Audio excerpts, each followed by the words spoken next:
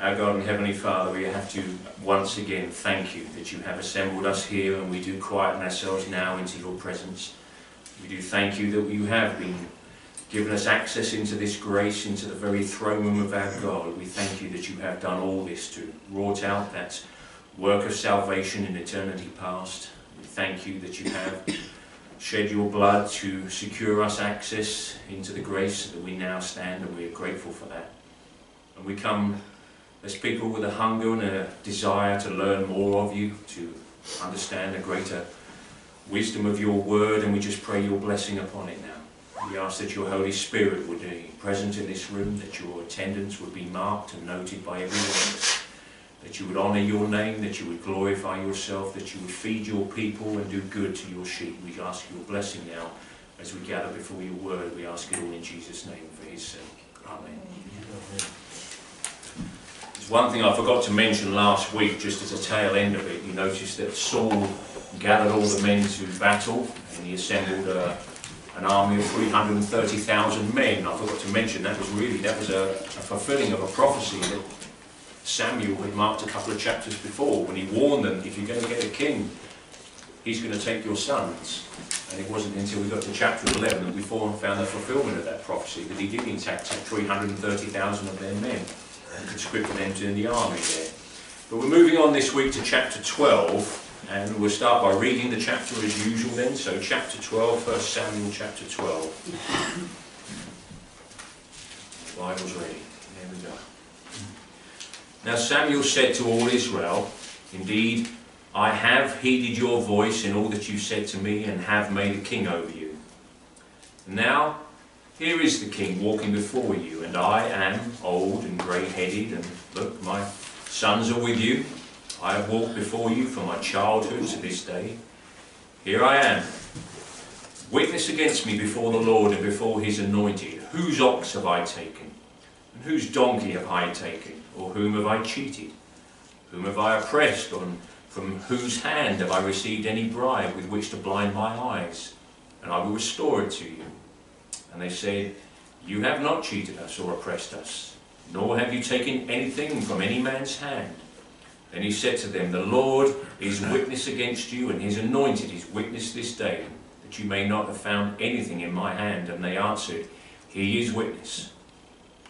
Then Samuel said to the people, "It is the Lord who raised up Moses and Aaron, and who brought your fathers up out of the land of Egypt. Now, therefore, stand still, that I might reason with you before the Lord concerning all the righteous acts of the Lord which he did to you and your fathers.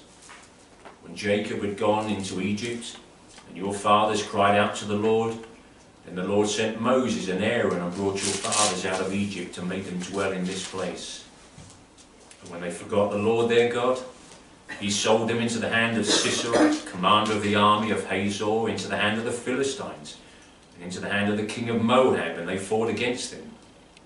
And they cried out to the Lord and said, "We have sinned, because we have forsaken the Lord and served the Baals and the Ashtaroth, and now deliver us from the hand of our enemies, and we will serve you."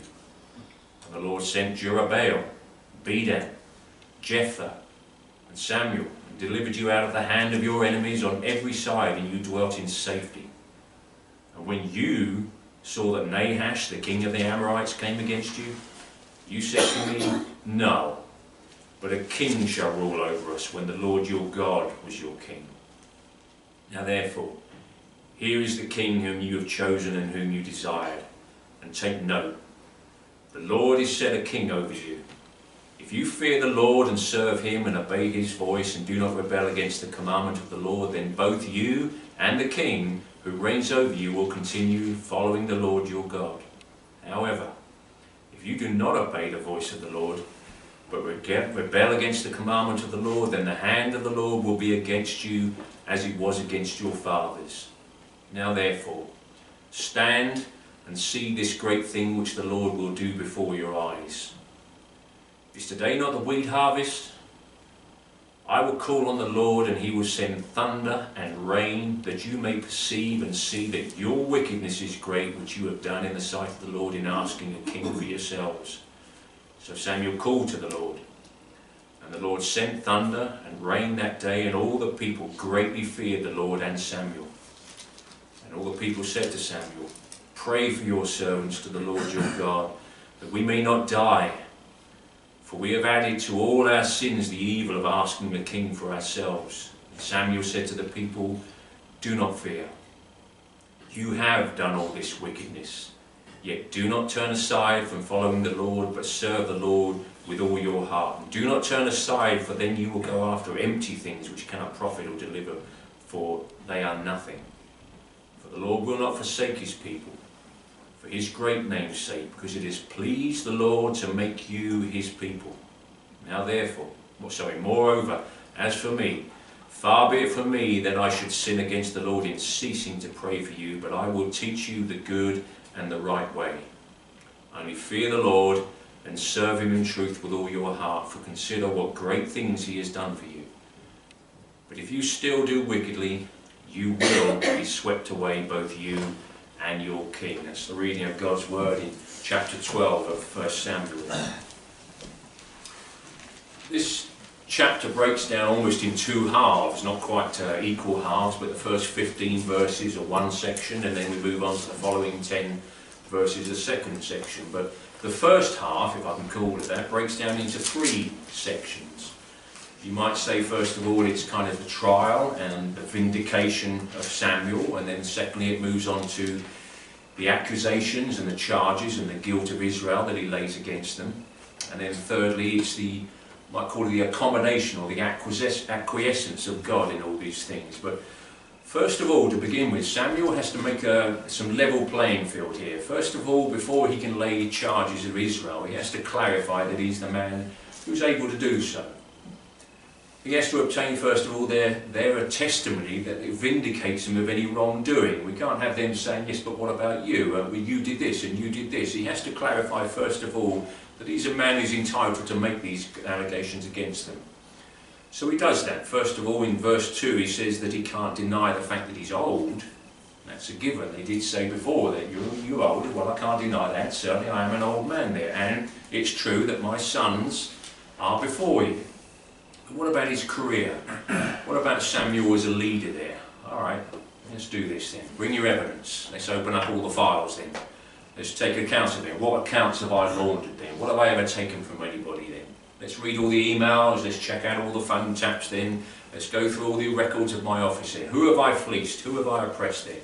What have I ever done against anybody? Did I steal anybody's donkey? Have I taken any bribes? And they have to say, in verse 4, they can see that he's never put a foot wrong. There's never been any inappropriate behaviour from Samuel's office, and there's never any defect in his character. Even from childhood, he's been a man of exemplary character and standards. So we've clarified that. Samuel is a man who's entitled to speak like this thing. So having clarified that, and witnesses on record, Samuel turns immediately from the defendant and he becomes the prosecutor. And not only he says that not only have I been faithful, but the Lord's been faithful to you as well. And he goes on to rehearse all the Lord's righteous acts there throughout the whole of the history of this nation there. And the first thing he says is, "Stand still, that I might reason with you before the Lord." I kind of like that phrase. I've latched onto it a little bit this week. Don't you wish sometimes that people that you know, maybe the children in your family, you just wish sometimes they would just stand still so you could reason with them? Stop bobbing and weaving and ducking and diving. Stop evading all your excuses. Stop hiding behind your excuses. Stop evading taking your responsibilities before God. Stop burying yourself in any manner of stupid activities. Put your phone down. Stop telling me the silly things you read on the internet. And what about this and what about that? Just stand still and heed the warnings of Scripture that's going to be pertinent to your life. Don't come back to me with these silly platitudes. Come out from that refuge of lies that you built and stand still and let's reason together. Samuel says it. Isaiah said it. Wash yourselves, make you clean. Put away the evil of your doings before your eyes. Cease to do evil and learn to do good. Come, let us reason together, says the Lord. Though your sins are like scarlet, they shall be white as snow. Though they are red like crimson, they shall be like wool. If you are willing and obedient, you shall eat the good of the land. But if you refuse and rebel, you shall be devoured by the sword. From the mouth of the Lord it is spoken. We read that in Isaiah chapter 1, verse 16, very famous there. Samuel goes on to point out the cycle that we've seen before. Last year we saw repeatedly in the book of Judges there, that people backslide and fall into idolatry, and God delivers them up into the hands of their enemies. And they find themselves in a crisis there, and they cry out to God for help, and He raises up a leader and a deliverer there, and He sets them free, and they go in liberty again. And it's not long before they backslide again, and they fall into idolatry, and we had that constant cycle. And Samuel here in this chapter recites that to them. And he starts out with saying, "The Lord brought you out of Egypt by Moses and Aaron." And then in verses 9, 10 and 11 it says, "You forgot the word, you forgot your God, and you worshipped Baal, and he sold you into Sisera," as we saw in Judges, and into the hands of the Philistines. He cried out for help, and he raised up judges. It says there Jerubbaal, we know him better as Gideon. And it says then Bedan, who we, by translation, that might have been Barak, who worked with Deborah, but he might have been some other job that's not as a judge that's never been recorded in the scripture. We just don't know. And there was Jephthah and Samuel, and the margin says that might have been Samson in that case there. And he told them again and again how God did this one. And now we get to verse 12, and he says Nahash. Yeah, of course, Nahash. This is the recent one. Have you noticed that the most recent crisis is always the worst one, isn't it?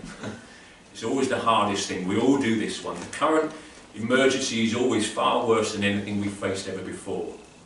How quick it is that we develop amnesia for everything God's done for us over the years and the decades of our lives. We forget to recount all God's faithfulness over time and on our own history of there. And Samuel in effect says here, "Now behold, there's Nahash threatened to turn you all into one-eyed, optically challenged veterans there. And what do? You didn't cry out to the Lord. You ignored him, and you slighted him, and you cried out for a king. In spite of all the centuries of history of God's proven faithfulness and goodness and the wonders He showed you, that you turn instead to this untried, unproven, fallible, pretty boy farmer's son to form a new kind of government to you, all in the hope that you would wriggle out from under the hand of this God's rule and God's reign." Alright, you've got two choices now. This is the way it's going to be. You are still under God's rule and God's reign there, he says in verse 13. And in 14 he says you've got two choices. You can either live faithfully under God's word, or you're going to suffer justly under His hand. And that's a word for all of us here. Same now, in our day and age. We either live faithfully under God's word, or we will in this life and the next suffer justly under His hand. I don't know if you're like me, we often fall into this unbelief there. The latest crisis is always the one that we face. It's always this time that He can't provide for us there. No provision for us He's got this time there. I don't know for me only, but I found this to be recently true of myself, that we don't do it like a nationwide hoo-ha that we're reading in this chapter. With us it's just quiet and silent and low-key and shamefully faithless just as much. I even found this in myself yesterday. We've got a question that's arisen in our house and home there with something we're thinking about, and there's something we would like the Lord to do for us, which consists of 4 components. And I even said it to my wife yesterday. I'm just struggling to find the faith that the Lord can actually do these 1, 2, 3, 4 things to bring this together for us. I've had a rich life. I've done an awful lot in my life. I've lived on both sides of the world, of the Atlantic. I've run businesses, raised a family. I've had a good life, and I've seen a great deal in my life, and I'm sure you have as well. But now this thing we're facing there, I can't believe that the Lord can do 1, 2, 3, 4 things, because He doesn't have enough money, He doesn't have enough resources, or He doesn't have the heart to be that kind to us. And I actually said it out loud to my wife, and I've now confessed it to you as well. Hope I'm not the only one here. I'm sure we're all the same there. Having said all this then, Samuel doesn't even pause to take breath in case they start spouting some religious tripe and nonsense to get out of it, and escape acknowledging their guilt there. Have you ever tried to reason with some rebellious teenager in your own life, or somebody who won't listen?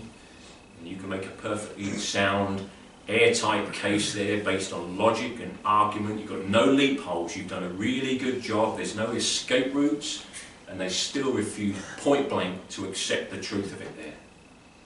Samuel knows this one. He's a wise man. He knows he's going to take a little bit more than just verbal truths on this one. He's going to need some visual aids to drive the message home there.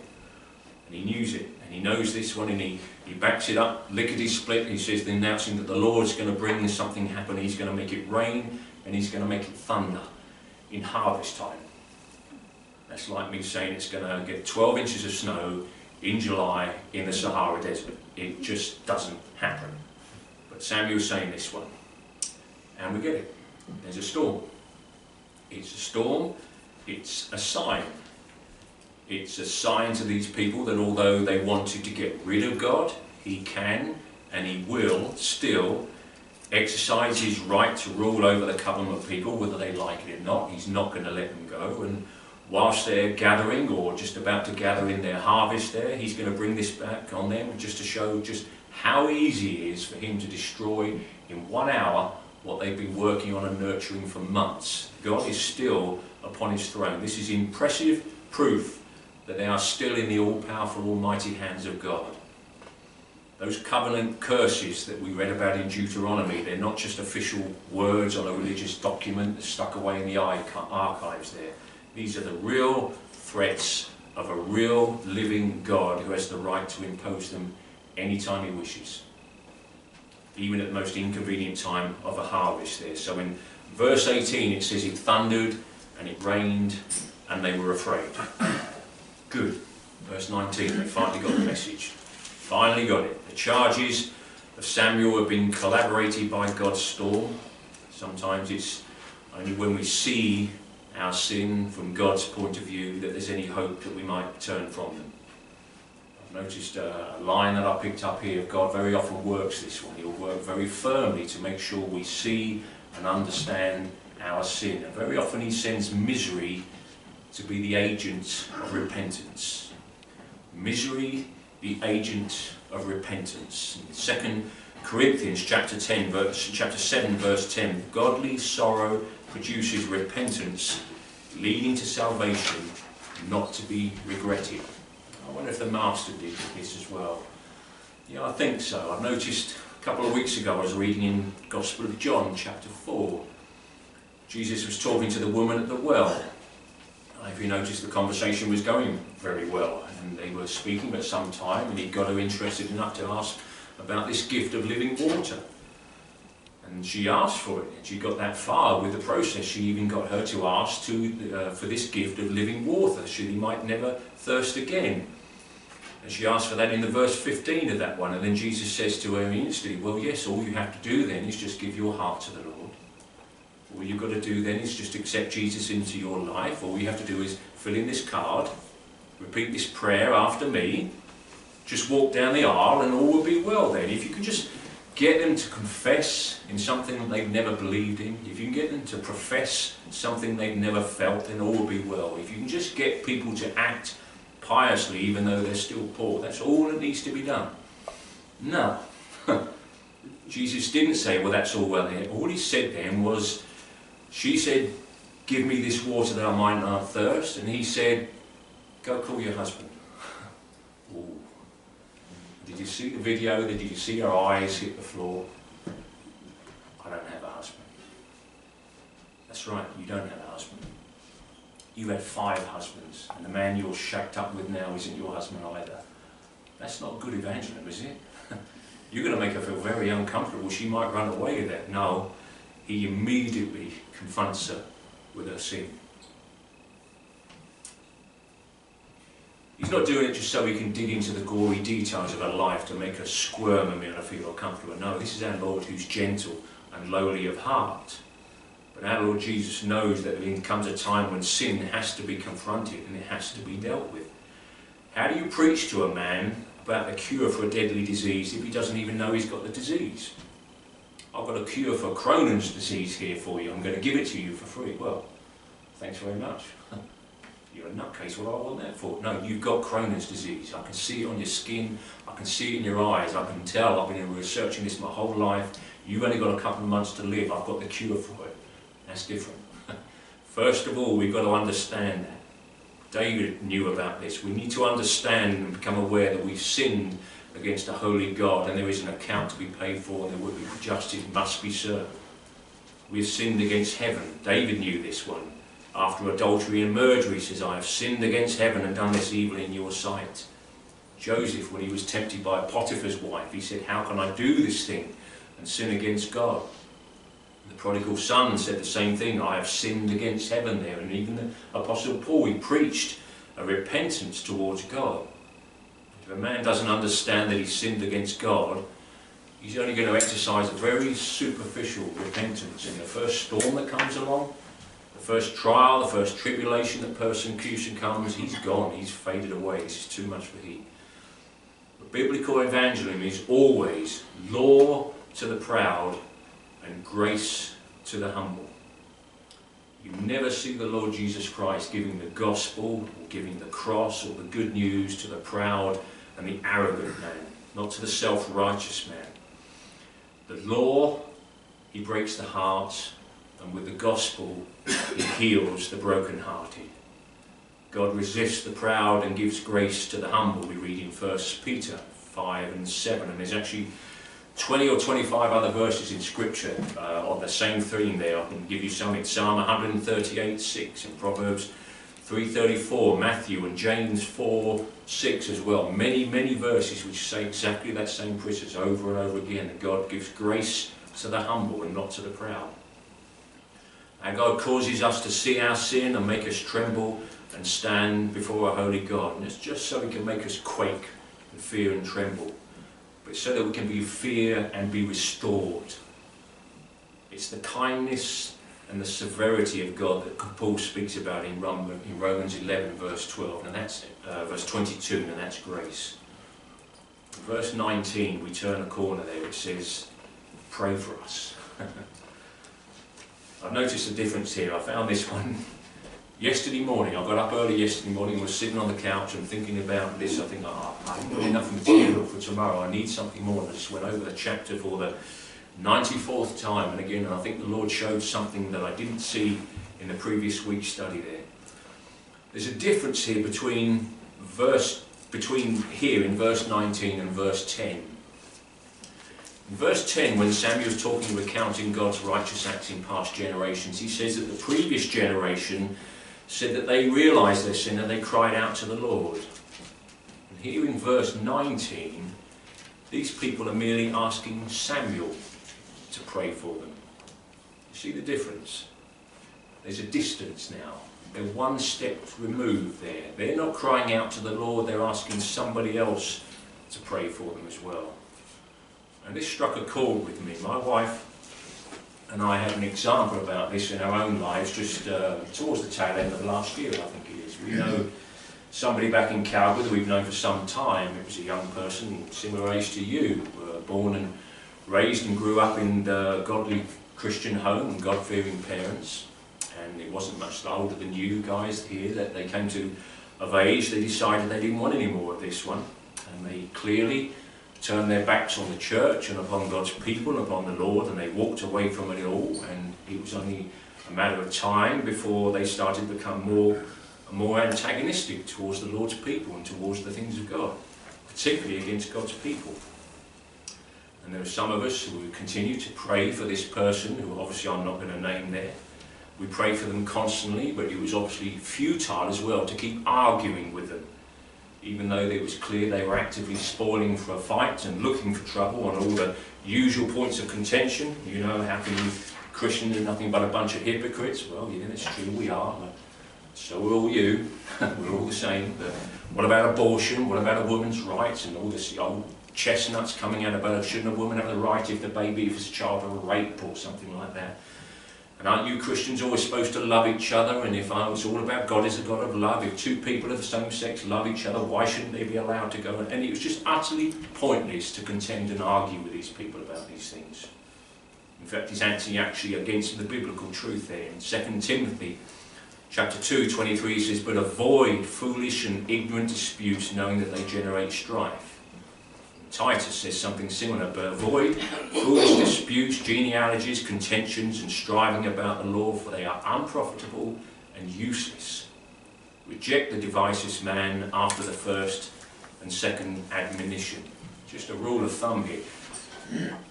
Don't waste your time arguing people about silly things. Don't argue with them about where Cain got his wife from. Don't argue about the impossibility or the difficulties of God getting all the animals and how do you get all those animals into the ark there. Don't waste your time arguing about the middle toe on the left foot of Daniel's great image in his dream there. Don't waste your time on these things. If you explain those things here, no, now the satellite has seen an image of Noah's Ark in the middle of a mountain in Turkey. Oh, the Bible must be true then. Then I'm going to repent. And believe. No, they don't. You just argue that one, then another one, and another one, and another one there. The only thing we can do there is just tell them the gospel and leave it with the Holy Spirit to bring them back to life then. It has to start with the cross. It has to start with the narrow gate. No other arguments are going to get anything. But when that situation I was talking about, it just got worse and worse, and still the people of God who were caught up, they refused to be baited into this argument and just kept praying for this person. And we had to stand back and watch their life getting worse and worse and falling deeper into trouble. Deeper and deeper. It was very clear that the pain that was being brought upon them, the Lord was very obviously applying pressure to this person in all areas of their life, and it was kind of good to see, although you sympathise with their agonies they're going through. You know they're bringing upon them by this rebellion in their lives, and then one day a phone call came and this person was in utter despair. Some other tragedy had hit their life, and then it came through the tears, it came, please pray for me. And of course we did. But at the same time you want to think with the cheek of it to ask, you've been railing against God's people, you've been railing against him, you've been antagonising everybody you can do, and obviously we did pray for it, but it was just so awful to see this one. No, it doesn't begin with somebody else praying with you. How about you get on your knees and you pray for yourself? Maybe the real answer will be there if you started there. Maybe if you started to surrender this fight and bowed in submission and repentance before the God that you've offended, or you just wanted to let him off you a hook, or you just wanted to let him take his pressure off you so you can carry on your sinful way with impunity. Is that what you're really after? Anything you can do rather than have to speak to him and deal and do business with him with yourself there. Verse 19, he says, we have done all this sin, but if you'll pray for us that we might not die. Don't want to change, they just don't want to die. That's not true repentance there. But what does God say when he has reduced these people there to know their own spiritual disaster? Well, he comes and he strips us all of our camouflage and of our fig leaves just so that we can see our nakedness before him. What's the first thing he said when you haven't done that? In verse 20, the first thing he said, do not fear. You have done all this wickedness, but do not fear. There's still a future. There's still a hope. You might have soured your life. You might have stained your testimony, certainly beyond excuse, but it's not beyond forgiveness. You don't go wallowing in your misery of that great sin that you fell into all those years ago there. Don't keep going on in perpetual misery as if that is going to atone for it. Christ atones for your sin. We don't have to go on and on with it. As our lesson here says, that we go on towards fidelity from here on inwards. Not turning to the left or to the right, but serving him with our whole heart. And this theme has come up over and over again, we found in our Bible studies in the last couple of years. Some of us grieve terribly about the sin that we fell into, that huge mistake that we made years ago, and how to get over it. And I think it's worthwhile, just for the sake of those of us who are new to the group, and maybe just to remind ourselves, just remind you of that story that I told last year of the President James Garfield, who was the 20th President of the United States. He came into office in March of that year, and he began quite well, although his first few months were quite difficult. But in 1801, in July there, a man tried to kill him and assassinate him with a gun. And he shot him twice. The first bullet skinned across his elbow, and the second one hit him in the back and lodged just past the vertebrae and lodged in his abdomen. And he fell to the ground there, and he was in a busy train station, and within a few minutes there were half a dozen doctors all over him, and the first thing they were trying to do was get the bullet out of the wound. And in those days, before the learning of men like Louis Pasteur and Joseph Lister with germs and antiseptics there, they started to probe the wound with their unwashed fingers to get the bullet out. The first thing they did. And they spent an hour with him on the floor of the train station, couldn't get it. And eventually they got him up and got him back to a bedroom in the White House, and it began again. Hours and hours were spent again trying to enlarge the gap there, to make their hands in there to get this bullet out. It went on for ages, for weeks and weeks, as this man grew weaker. At one point they even brought in Alexander Graham Bell with a new prototype of a metal detecting machine there to try and find it, but it didn't give a true reading because of the metal bed springs on the bed there. It was distorted and they still couldn't find it there. And the man suffered, and over the months to come they just kept on intruding upon this wound with their fingers there over and over again to get this one. Eventually his agonies came to the end. I think it was on about the 10th of September when he finally passed away and the relief of death came upon him. He'd gone from 210 pounds down to about 130 pounds and known nothing but agony. He didn't die from the bullet wound. He died from sepsis. He kept picking at the wound. Leave it alone. It happened. You've done it. You can't rewind. You can't make it good. What does God say after we fall into a great sin and a great failure? He says, move on. Carry on. What does the devil say? The devil says, well, I think you should think long and hard about this mess. Why not go back and relive it again? Why not just sit down there, utterly impotent in your chair, and go over and over and over again what you've done? Let's go back through the rubbish dump again and dig it all out again. All your fears and all your failings, all your wickedness, your rebellion, your backslidings, your hypocrisy. You can't just walk away from that like you're innocent, can you? You need to go over this again. You're disqualified. You've got to forfeit your future for what you've done. And God says, no. I saw that before the foundation of the world. I saw what you were going to do and what you were going to be, and I paid for it before the foundation of the world. It's all been paid for in my Son. Now move on. Leave it alone. How can he do that? How can God do that? How can he have anything further to do with the people who have committed such treason against him? How can he reveal it so painfully and then instantly follow it up with, do not fear? He can do it because he's a covenant-keeping God. In verse 22, the Lord will not forsake his people for his name's sake, because it has pleased the Lord to make you his people. And God made a decision to have a people, and nothing is going to change his mind. He's unchanging. He's the same yesterday, today, and forever. His whole name and reputation are wrapped up in this one. This is grace greater than all our sin. You can't reverse the irreversible. And what a word this is for the downcast. You don't believe the lie that the great sin back there in your life was the first time that God ever encountered such a disaster as that. There's a contrast here. You can't blot out verse 22, but he can blot out your sin. If you still don't believe me, listen to the Apostle Paul, who said in Romans 5:20, where sin abounded, grace did much more abound. Now this is the lesson for this week.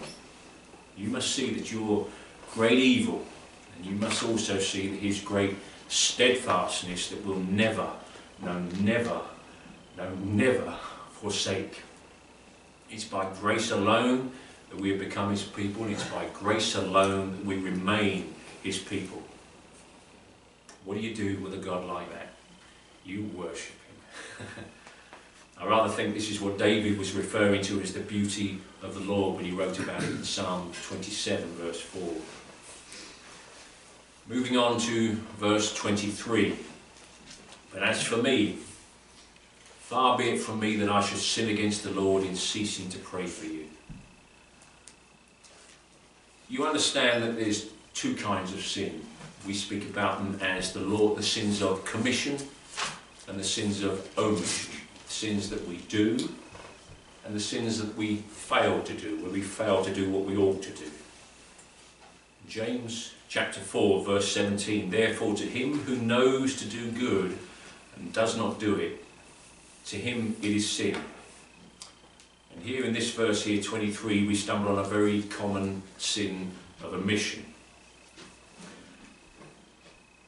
Far be it from me that I should sin against you, Father Lord, in ceasing to pray from you. But if you look very carefully at verse 23, it's not just the sin of prayerlessness, it's the sin of ceasing to pray.